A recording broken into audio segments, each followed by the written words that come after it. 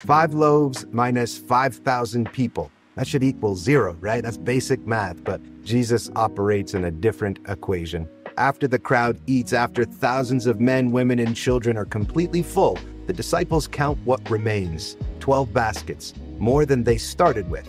Way more. A boy brought 5 loaves and the disciples walked away with 12 baskets each. This is the economy of the kingdom, and it shatters every single spreadsheet that you've ever made.